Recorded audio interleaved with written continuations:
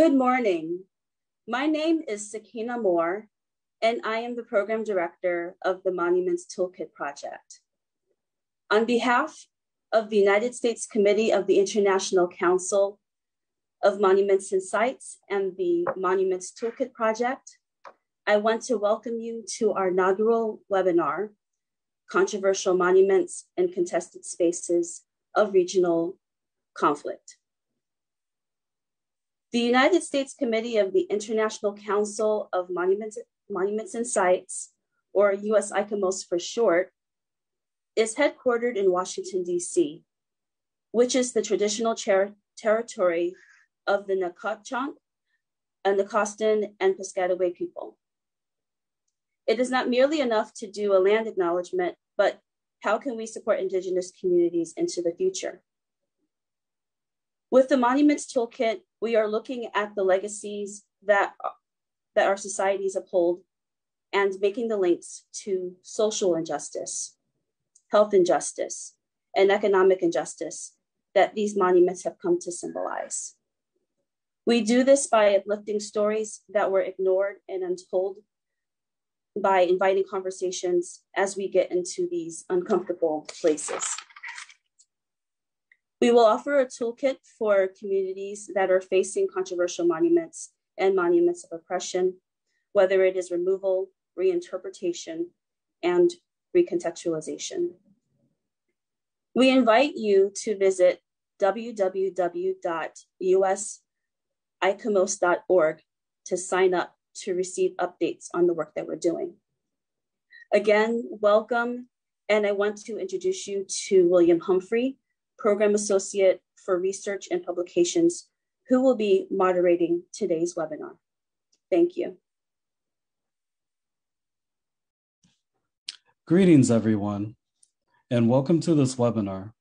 My name is William Humphrey, and I'm proud to host this first installment in the Monuments Toolkit webinar series. For today's theme, we are covering contested spaces for regional conflicts, and our two guest speakers each will be discussing a different corner of the world. And they will present their perspectives on complex sites and narratives in their communities. To start, our first guest speaker will be talking about monuments in Czechoslovak public spaces. Dr. Petra Švardová will be the first of our guests. Following her presentation, we will have Kevin Su discuss both the rise in democracy and how that correlates to public identity and representation in Taiwan. And he will discuss also several other sites. So I hope you enjoy the presentation. Okay. Hello, everybody. It's nice to join you now in this session. I'm Petra Švardová, and I will speak today about the communist monument in Czechoslovakian public space after 89, after the Velvet Revolution. So I have a presentation that I share with you. Yeah, I hope you can see my my screen. Yeah. Communist monument after 89 in Czechoslovak public space. Firstly, I will speak about public space after 89 or during 89. This is my first part. Wait, I can move this. Oh, okay. So the fall of socialist dictatorships in Central Eastern Europe resulted in the radical reshaping of the public space, including the shrine of communist propaganda. It means monuments, statues, and the busts. The manifestation in November and December 89 significantly modified the visual image of Czechoslovakian streets. The suspension of Article 4 about the leading position of the Communist Party represented the first step to remove the symbol of the communist ideology, and the street became a symbolical embodiment of citizens' demand. From December '89, people had been removing massively the symbols of communist regime, as you can see on the picture. Communist slogans, red stars, hammer and sickle, gradually disappeared from the buildings with the other pro-communist slogans. For example, Czech town Olomouc declared during the second week of December '89 the so-called Red Week. The Red Week was a temporary event when students from local university took part in the removal of the most visible symbols of the communist power. The students' plan consisted of the idea to send all removed symbols by train to the small Czech village, it was not town but village, called Bezpraví, and translate it's injustice, so it's a great name for this village. The reassessed group decided to create here an open-air museum of totalitarianism, but it was never created finally, unfortunately. So the next step after the removal of the communist signs and slogans was to focus on the elimination of the statue and monuments celebrating members of a communist regime. The most significant removal from the pedestal occurred in December '89 and January '90. Some monuments were destroyed completely. For example, Grappled monument in Bratislava, as you can see on the on the left side down. Some of them were sold. For example, the Lenin monument in Poprad, the statue traveled to the American town Seattle. So maybe you can know about this statue on the right side of my presentation. And some monuments were used to create a new monument. So it's a funny story also. But in generally, the problematic monument or controversial monument were replaced to another place or to depository of the local museums. The massive removal of the monuments and other communist signs during the next months and years symbolized the rupture with the old political regime. The empty pedestal and places gave hope for a new and happy beginning. However, there is a question: who decided which monuments will be removed and which monuments will be preserved? Well, in Czechoslovakia, each town created a special commission to decide about the destiny of the monument on their territory. For example, in January 1990, a meeting of the Art Council of the town Bratislava in Slovakia, the capital of Slovakia, was held to evaluate the situation of existing monuments and to decide about eventual removal of the most problematic statue. Discussants remarked that Bratislava, as the capital of Slovakia, should lead the way for other cities how to deal with this issue. All participants rejected the destructive tendencies of the statue and memorials. So it's a positive. It was a positive news. In the case of vandalism, which happened mostly every day by the red coloration at the hand or by some offensive notices, the Commission proposed to cover the most controversial monument by piece of sheets or some to mask them. Monuments to Lenin, Gottwald statue of militian men represented the most problematic monument in Czechoslovak public space. The others, for example, the memorials of World War II in this area, in Czechoslovak territory, the mostly here is like a memory of World War II represent Soviet war memorials. So these monuments dedicated to some historical event rested intact in their original places. So they were not destroyed, they were not removed, they stayed in their initial places. Sometimes they were covered by abusive message or signs also. So now I will pass to the second part of my presentation about controversial monuments or controversial symbols. So after 1989, not only a person represented at the monument, but especially the specific part and symbols became also controversial. The hammer and sickle and the red five-pointed star represented the most discussed and controversial symbol of after 89.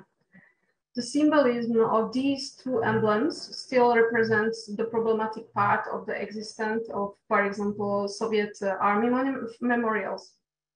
For people or for society, the symbols represent a memory of the Soviet Union and not memory of World War II. Very common opinion of the specialists or historians, art historians or sociologists is that the monuments and problematic symbols should not be removed or destroyed. The society needs to explanation and examination of these signs, they say. They suggest to keep the controversial monument at their initial places with the placing there an additional information and inscription. Unfortunately, it was a standard that unwanted symbols and inscription were mechanically removed from the monument after 89.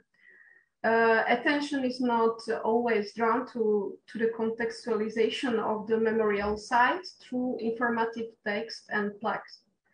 Right after 89, some plaques from communist past disappeared and have been replaced by completely new ones.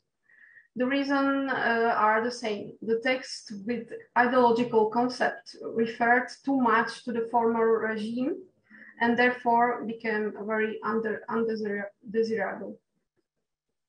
So thanks to informative and commemorative plaque, the monuments become more readable.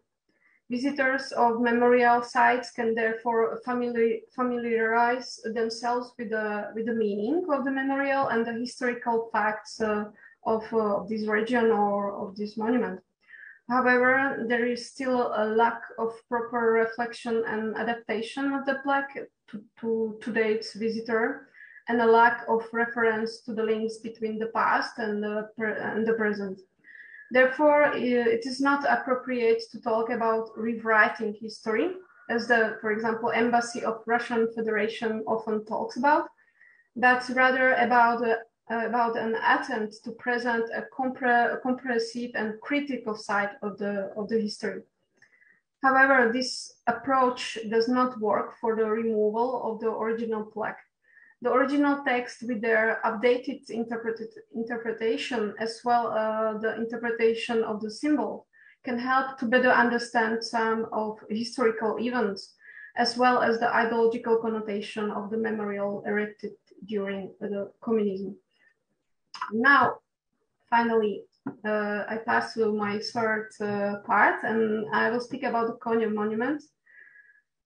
So discussion about Marshal Konev Monument in Prague. This is, you can see on the photo of Marshal Konev arriving in Prague in May 1945 during the liberation.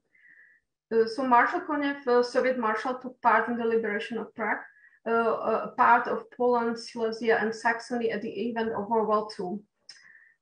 However, he also led the bloody suppression of the Hungarian uprising in 1956 and held a post in Berlin when the Berlin Wall was built in 1961.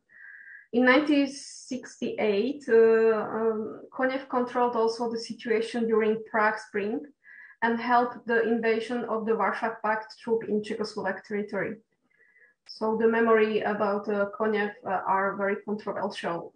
Firstly, we can talk about liberation, but the second part also, and the other side, we can speak about the invasion of the Warsaw Pact and Soviet troops in Czechoslovakian territory in 1968. So a statue of the Soviet military commander Ivan Konev was built in Prague, District 6. One district of Prague, during the normalization era in 1980 by two sculptures. At the statue of Marshal Konev was situated a commemorative plaque with the text, significant Commander Marshal of the Soviet Union Ivan Stepanovich Konev, double hero of the Soviet Union and hero of the Czechoslovak Socialist Republic, commander of the troops of the First Ukrainian Front, which rescued Prague from destruction on May 9, 1945. So since 1989, the monument represents a problematic heritage from communist era. In 2007, Czech authorities considered to relocate it on the pretext of reconstruction work in the area. They also planned to reduce the height of the pedestal. Nothing was made finally, and even if the monument is not ranked as a war monument and has no national or international protection. The monument has been often vandalized in 2014 in the pink color, pink paint, as you can see on the photo. Was part over the monument of the World War II leader. In 2015, this description Heil Putin was painted at the pedestal. And in November 2017, the monument was covered by red color with the years 1968, so Hungarian surprising 68 Berlin Wall, and then 68 Prague Spring, and 2017 the date of the vandalism. In 2018, after the Victory Day on May 9, the monument was covered by pink color again. So there were many vandalism and colorization of this monument. The Konev Monument, if we speak about the statue, well, the monument is owned by District Prague 6, which cares and finances its maintenance and decides about eventual destruction, removal, or even eventual modification. In 2015, so it's just one year after, or just a couple of months after the Russian aggression in Ukrainian territory, the District of Prague 6 discussed about the decision to remove or to preserve the monument. The final decision was to keep the monument at the initial place with additional information plaque about the historical fact, about the historical information of Konev. In November 2017, the Prague 6 Assembly approved the placing of a brief CV of Konev on the statue pedestal with the aim to give additional historical context and illustrate the figure of the monument and his historical contribution to Prague entirely. We thought people in the district Prague 6 say, we thought it would be a shame not to use the statue while it is here, that it could serve as an educational tool to show what society experiences in the 20th century. So two scientific institutions, the Military Historical Institute in Prague and the Institute for Contemporary History of Academy of Sciences of the Czech Republic, provided evaluation of the original plaque and proposed a new informative text. A group of post-Soviet states ambassadors have protested, as normal, and they protested to not put informative plaque at the local statue of the Red Army Marshal, and they didn't want to mean this negative connotation of the Marshal Konev. So they say also this ambassador post or former Soviet states, they say we consider the decision by the Prague district leadership an attempt to belittle the significance of the monument, which is a symbol of Prague inhabitants' gratitude for the liberation of the city. So they wrote, adding that the decision has a political connotation. However, a bronze plaque with a Czech text and two smaller inscriptions in English and Russian was installed on the pedestal of the monument in 1918 during the 15th anniversary of Prague Spring in 68. So it was another. They choose a date to show this new plaque. The new plaque explained that Marshal Ivan Stepanovich Konev commanded the First Ukrainian Front, whose troops were deployed for the final attack on Berlin and liberated the northern, central, and eastern Bohemia, and entered as a first in Prague on May 9, 1945. In the fall of 1956, he controlled the suppression of the Hungarian uprising by the Soviet army, and as a commander of the Soviet army group in Berlin in 1961, he was involved in solving the so-called Berlin crisis by building the Berlin Wall. In the summer of 1968, he personally helped with the invasion of Warsaw Pact troops in Czechoslovakia. So, as you can see on the photo, this was a new plaque situated there in 1918. The addition of explanatory text failed to appease either opponents or supporters of the statue. The city finally decided to remove the statue entirely from its original location in the praxis, and it was during the pandemic, in April 1990, during the pandemic situation and lockdowns in Czech Republic. So the people couldn't replace there and to protest or to say something. Everybody was at home, and they removed this statue in the asylum. Yeah, this is all what I can. What I propose to you, and after I will be glad for your question. Thank you. Yeah. Hi everyone. My name is Kevin Su. I teach courses on design, public participation, and sustainable development at Stanford University. Many thanks to ICOMOS US and the Monuments Toolkit Project for hosting us, and much appreciation to William Humphrey for pulling us together, as well as to Petra Schwerdova for the fascinating insights. You can already see resonances across different post-authoritarian societies. Today, I'm glad to have an opportunity to share with you about Taiwan and how it has grappled with a difficult legacy. As a researcher in democracy and heritage issues, it's a fascinating case, and the story is still unfolding. The democratic island of Taiwan is home to 23 million people. It has a reputation as a technological powerhouse that is exceptionally welcoming to visitors. The Economist Intelligence Unit has ranked it the freest democracy in Asia. It is fiercely committed to sustainable development and became the first country in Asia to legalize gay marriage. But the open liberal society you see today wasn't always this way. Until late in the 20th century, Taiwan was ruled by a right-wing authoritarian regime, and people could be jailed for thought crimes. The turn to democracy is a tale of protest and struggle, requiring many different sectors of society working together to dissent, organize, and join hands in overturning that dictatorship. But following democratization, contested legacies come with the territory.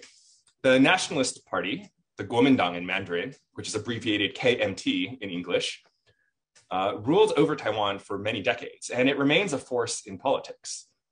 Political and human tragedies are a lived experience for people who are still here today, and persecutors and the persecuted coexist in the same cities. Those educated under the old system and some who benefited from it are still alive and influential.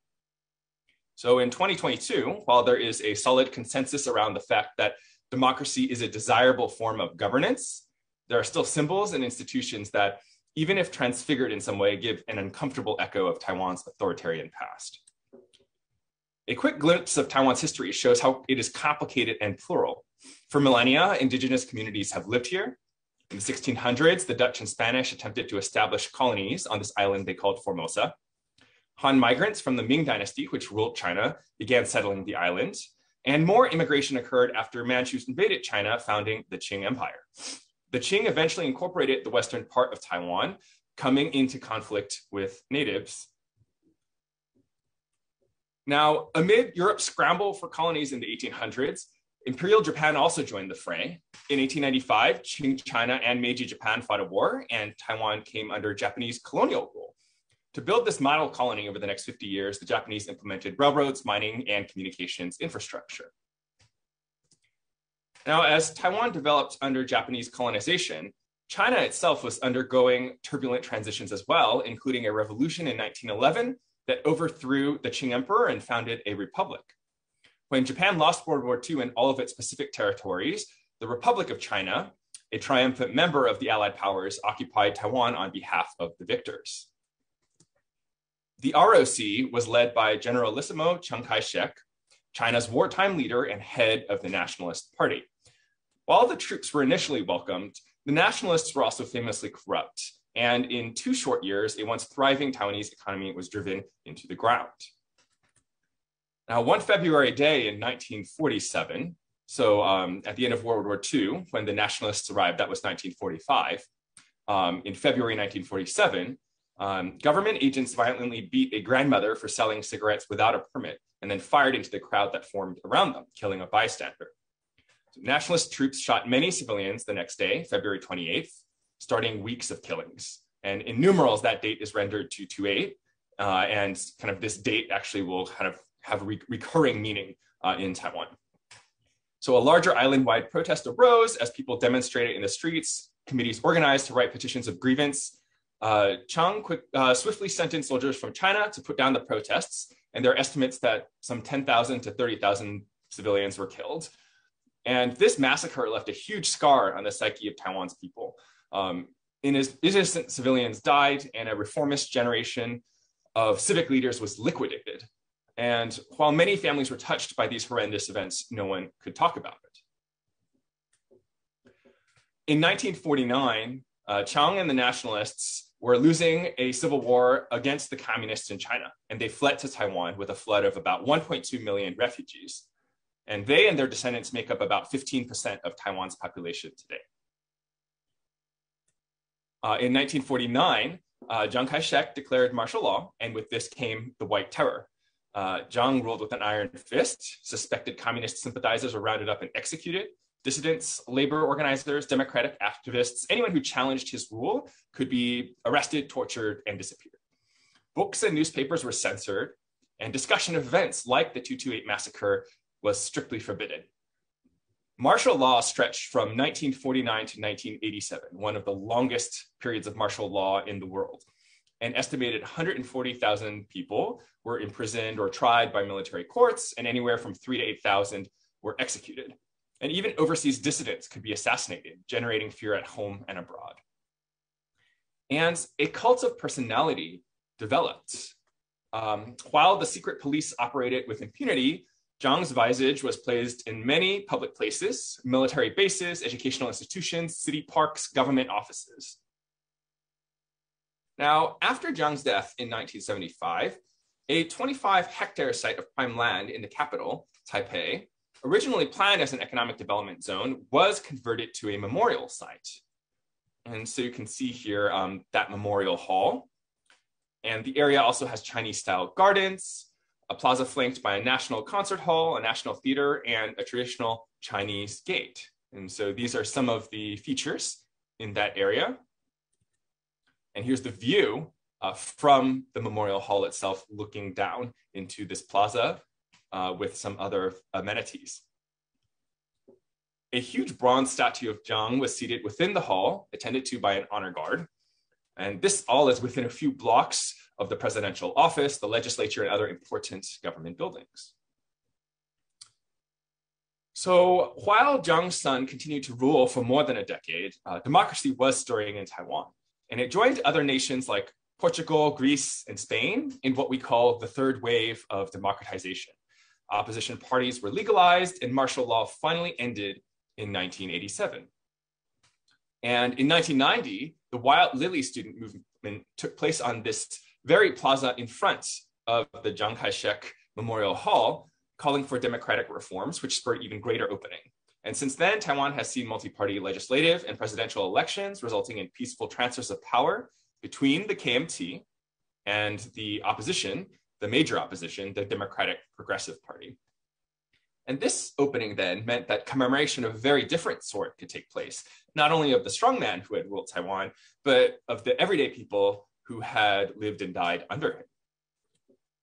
So after decades of silence, society could finally talk about events like the 228 massacre and the White Terror.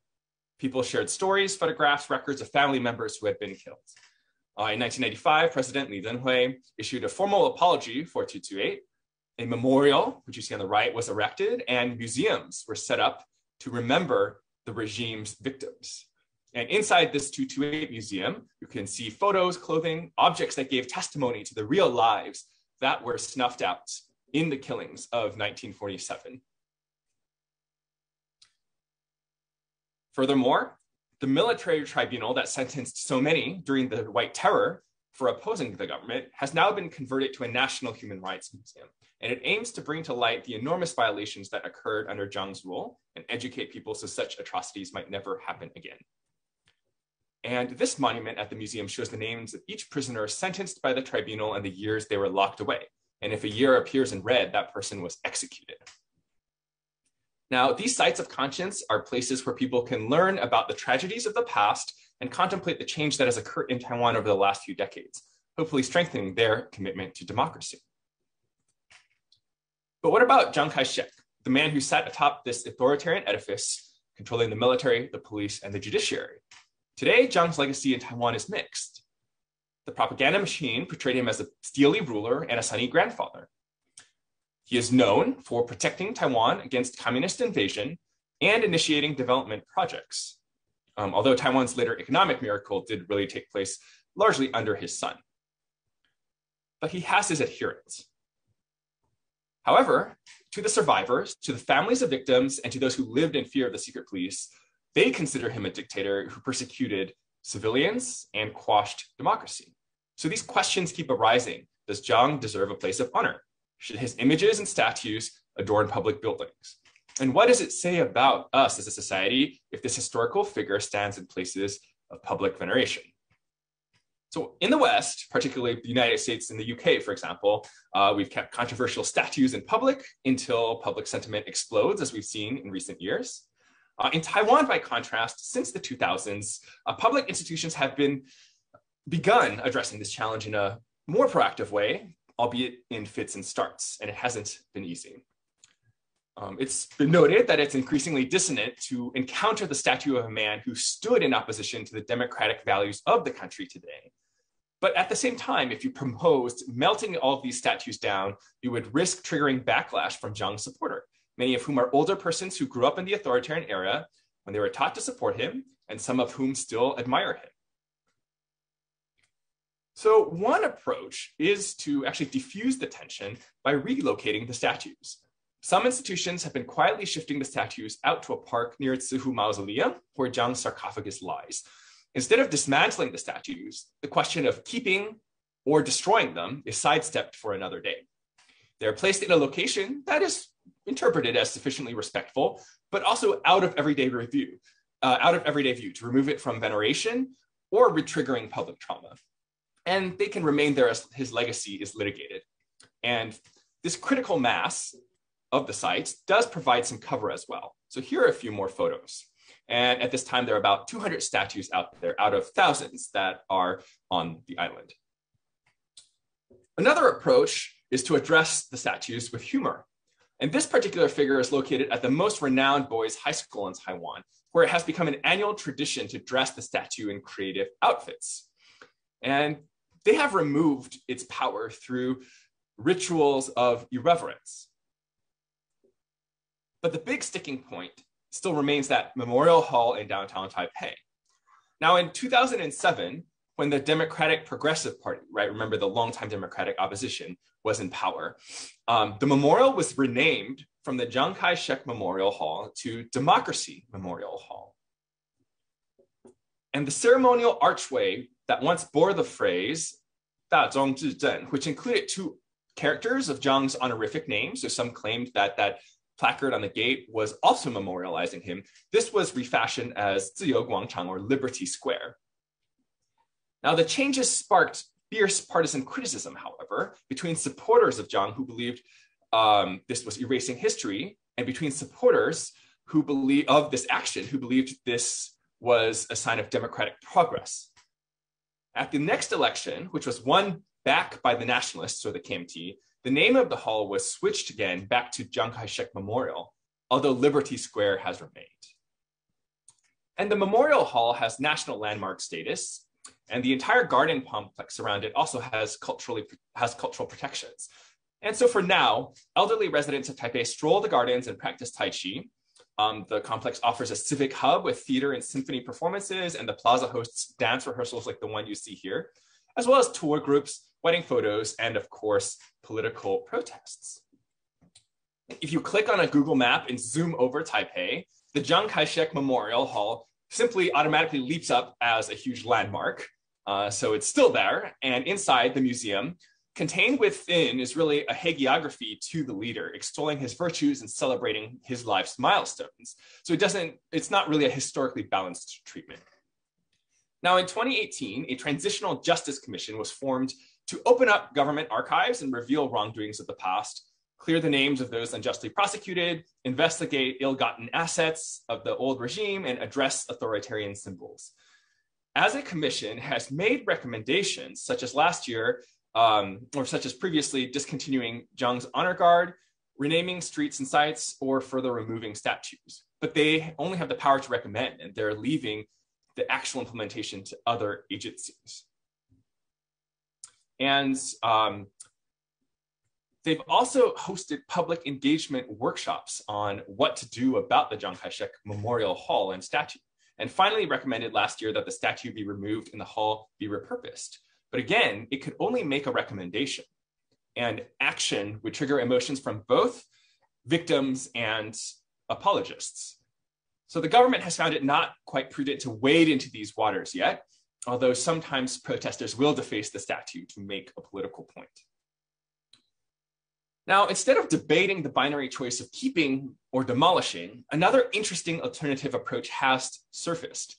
So 3 professional societies, the Society of Modern Architecture, Urban Design, and Landscape Architecture, have come together in something that's already unprecedented. And on July 1st of this year, they will launch an open competition seeking entries for what to do with the memorial site.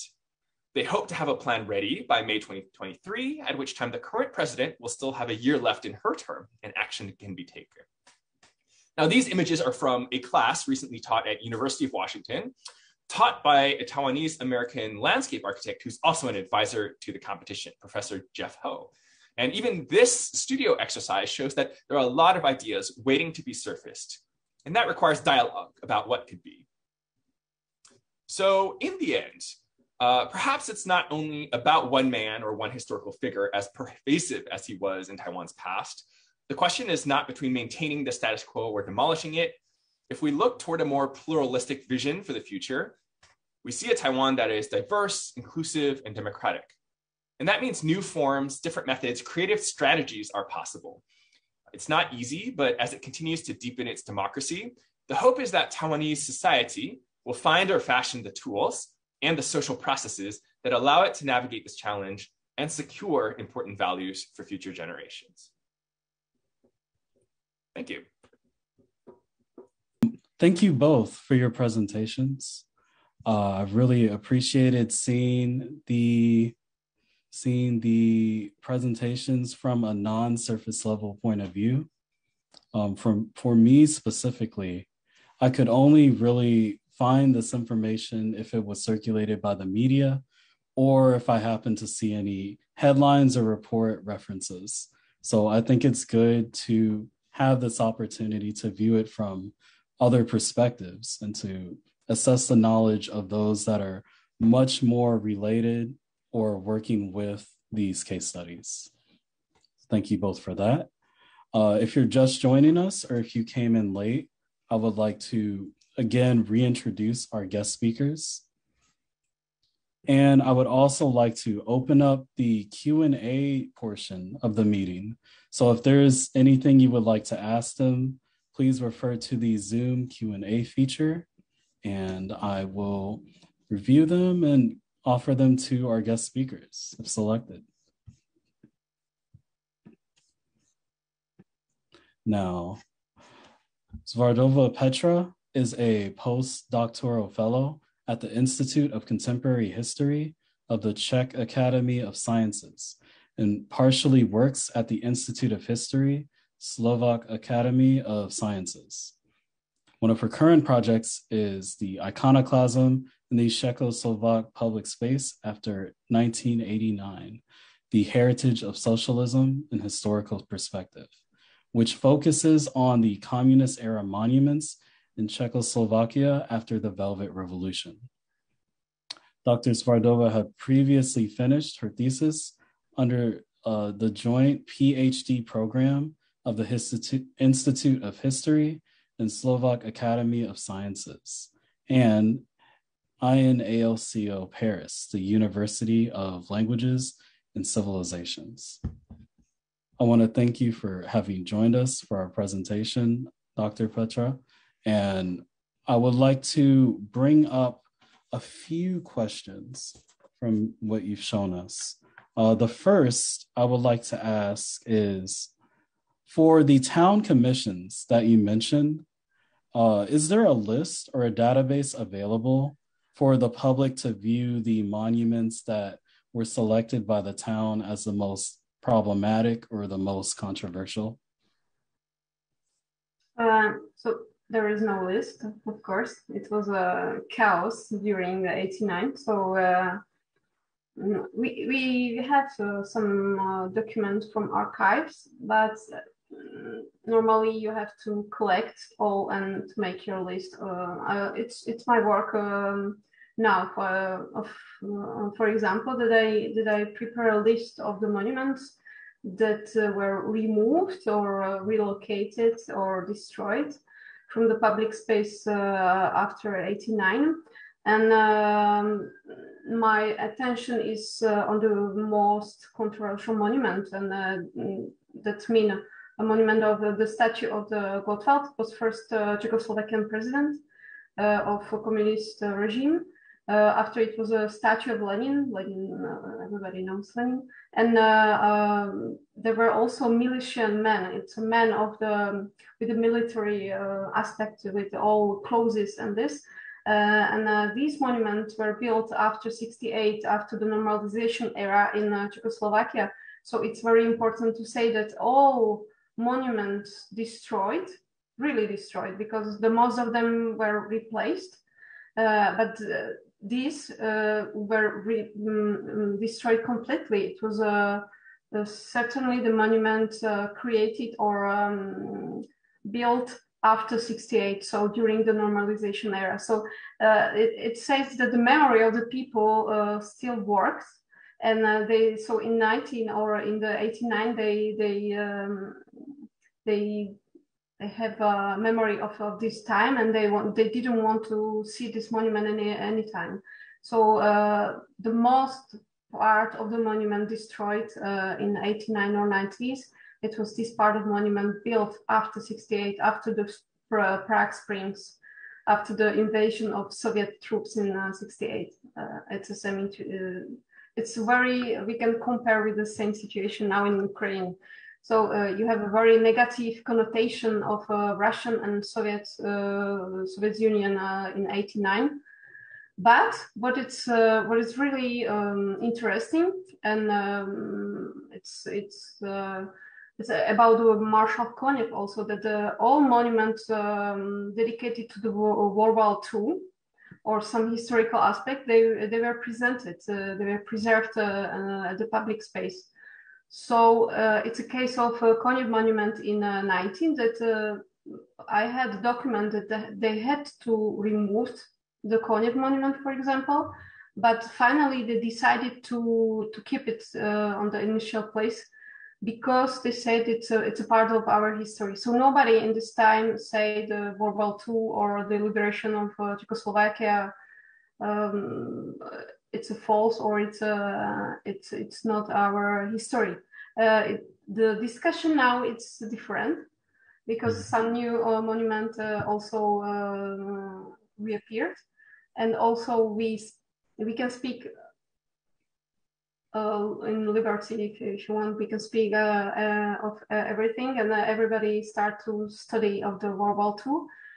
So we can see that the war of the liberation of Czechoslovakia was also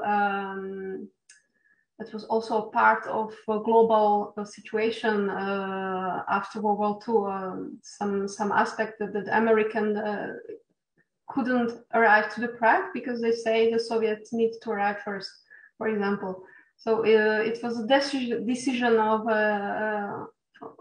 the world places that, for example, Czechoslovakia will be part of influence of Soviet Union after 48. And what All was right, that? thank you so much.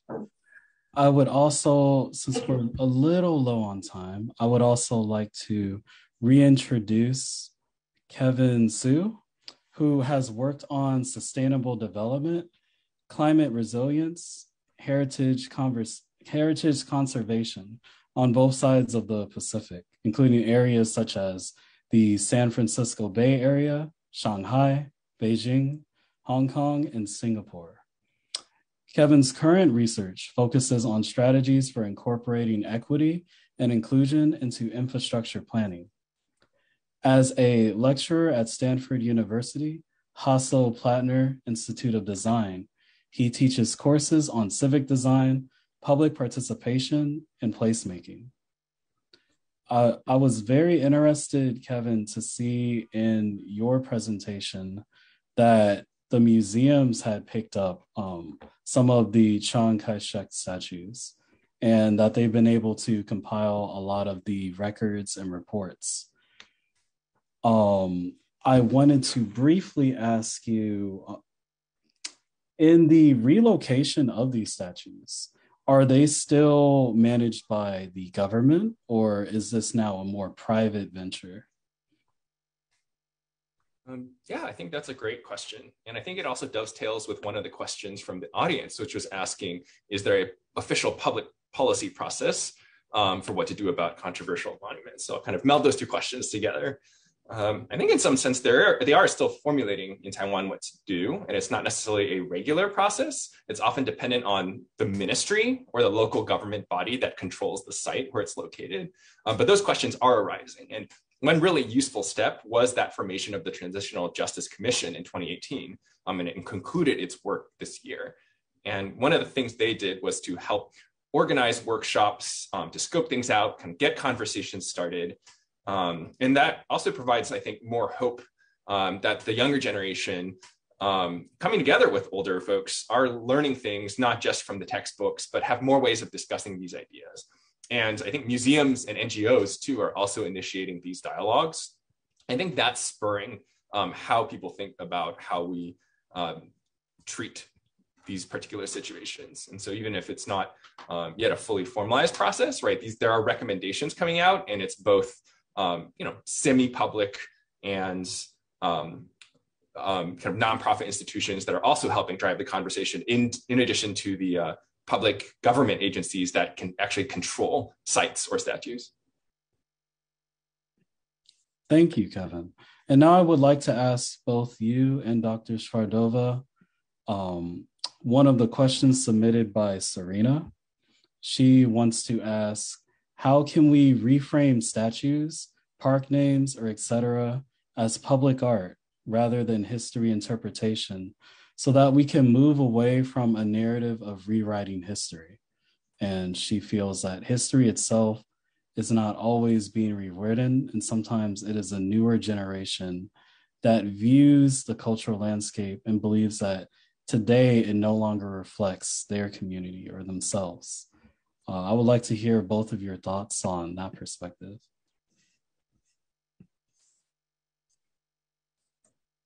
My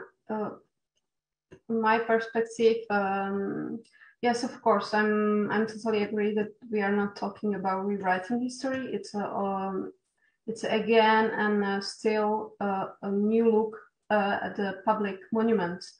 It's our society who looks at the monuments. The monument, it's a public material. It's a part of the public space.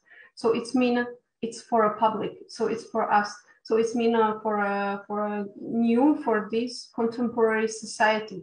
So that means that our values or our look at this monument has to be appropriate, or the statue has to appropriate it to our values and the views. So it's normal that we add this additional information of the monument, or we try to explain that at some times or some historical periods, the monuments were used for propaganda, for example, that they were not real historical presentation of the real history. That means that they will use for something, for some tool, for some propaganda. So for me, we have to change always the view of this monument. It's normal, I think, but remove the monument. It's, for example, for me, it's not good. The good moments that we can do with the controversial monuments. That there were a question about the U.S. what happened in the U.S. In the last year or 2 years. We can to speak after. I will pass to Kevin to speak about more. Sure, happy to chime in. So yes, I think for the statue, it is history. It is also art. It's also an opportunity and a tool for education. And I think it reflects not just about the statue itself, but also more broadly, like what do people use the site surrounding it for? And also kind of what do you want this whole package to represent in the future? And I think that adding in some of these like design possibilities for changing the area, evolving the site, and kind of bringing in new compatible uses, and it's kind of probably lexicon more from the urban planning dialogue, but you can still retain a sense of history, but add nuance, depth, and interpretation with some of these landscape and urban design changes as well. And it's a discussion for society to have. And I think these civic dialogues plus kind of design exercises give us more possibilities. And so even if the meaning can change, I know sometimes people worry, are we rewriting history, or are you getting rid of history? But whatever happens with the site, and even if meanings change, that can actually attract more positive attention because the site itself becomes more welcoming and inclusive to more people. And also because it now is an exemplar of something you actually believe in. And in Taiwan's case, it's a way for it to continue to hold up the torch for democratic values for Asia and for the rest of the world too. Thank you both for your responses. I have another interesting question from Justin G. Moore. I will hit this up. So Justin mentioned that he wanted to ask if either of you have seen the use of technology or digital augmented reality or other multimedia projects that were used for any of these commemorative sites. And he wants to know if any of these incorporations have been sustainable or broadly impactful with the public.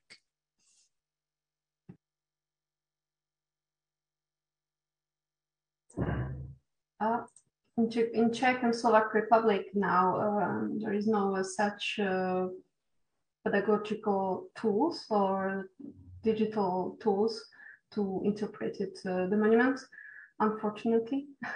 I hope that will be a plan for the future. It's a chance to do something with the monuments, to give them the chance to speak, because the monuments, they are muted, and like this you can give them a voice. But I know about some exhibition or some project in England, for example, that the statue or some famous statue in the public space, they are speaking something. somebody is crossing around and the monument start to speak. So it's a funny in one part, but it's also that there is information about who is it, because normally you pass by a monument and you don't have a look. You never mentioned that it's something there. If you cross, I don't know, many times after you have no that attention of this monument. So it's nice to see that there is some project that they introduce the voices for the statue. Yeah. I hope this is a future plan here also. It will be nice. Yeah, from the Taiwanese perspective, like the Taiwanese media has released different types of digital products like videos, kind of interactive things. The Taiwanese media is just very good at producing that kind of digital content. And then museums themselves actually, museums themselves do incorporate some digital dimensions to the exhibits when you do visit. And then for the media stuff, if you want to see an example, like Taiwan Plus, that website actually has some materials that have been translated or created in English that you can access, although there's much more obviously in Mandarin, but there are some kind of English examples there. And then another thing that's happened is that by making kind of more archives, more records digital, that has increased accessibility for the public to actually like go and understand what was happening in this earlier era. But I would say that it doesn't replace the power of a site, right? To actually visit and to know that this is where some of these things happen. This is where some people were imprisoned or sentenced to death. That doesn't change. And so kind of you have both the use of digital tools, but also knowing that, for people to encounter things in real life, there's still power there.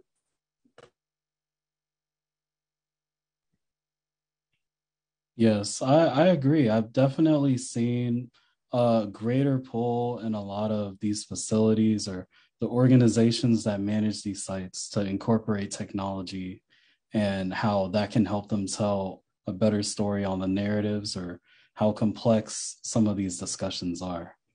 And for our final question, Destry Jarvis of US ICOMOS is asking you both, in either country, is there an official public policy process for the consideration of what to do about controversial monuments?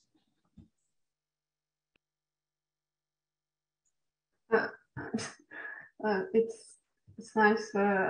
This is a never-ending question. I mean, what to do with the monument or what to do with the controversial monument, and it's never stopped here either 30 years after Velvet Revolution. So you have still this question. But for example, Konev Monument, as you could see, there were no discussion. There were nothing. They just decided to remove. So what I say, the situation now, I think it's worse than in 89 or 90. I think the society in 89 or 90 were had more liberated opinion about what to do with the monument, what to do with the controversial monument. They were everywhere, yeah, and the big places everywhere. And there were many discussions. Unfortunately, there were no result of this discussion. Sometimes, yes, they resulted to move it, to relocate it in the museums. It's normal. It's a standard. And but what to do next? And for example, to create a museum of the statue, this kind of museum were never created in Czechoslovakia or in Czechoslovak Republic. If you visit Europe, you can see some kind of this museum, of this type of museum in Budapest in Hungary, or in Lithuania, I think, also in Sofia in Bulgaria. Also, they have some museum of this type of, where you have this many statues situated in the park. So It's a never-ending question. Yeah, it's definitely an interesting question. I think one that we're all seized with. And I think part of it, yes, is about controversial monuments or statues, but it could also just speak to heritage more broadly. And I think one of the speakers there too had asked, questions about assimilation and what that meant in Taiwan. So I'll address it from that kind of broader cultural heritage perspective, because I would say that cultural heritage does matter to people in Taiwan, but it's a nuanced matter of whose cultural heritage and whose values we're promulgating. For instance, many people are devout Buddhists or Taoists, and society is, of course, heavily influenced by Confucian tradition, right? People actually go to temples to pray, they engage in religious rites, and that's like an everyday lived tradition. And I think one really interesting thing we see now is there are also efforts to support indigenous languages and culture and heritage, and to empower different minority groups to preserve and maintain their legacy. And that's seen as important too, right? And this contrasts very sharply with Taiwan under Chiang Kai-shek and the KMT, who actually tried to wipe out other languages like Hakka or Hokkien by forcing everyone to use Mandarin Chinese, right? So today, if we're talking about these issues, I think it's really about safeguarding diverse heritages as a plural democracy should, rather than imposing a narrow Chinese definition of what society should look like. And so when we then bring that back to this idea of statues, I'd say it's not just about the outcome, right? What you do about the statues, but just as important, it's also about this process, learning about the collective past, continuing to bring it to light, processing trauma, inoculating future generations against authoritarianism. So if you socialize ideas and learn about the past from each other, I think this slowly works toward a consensus. So even if the extremists won't come to the table, the majority of society may eventually get there.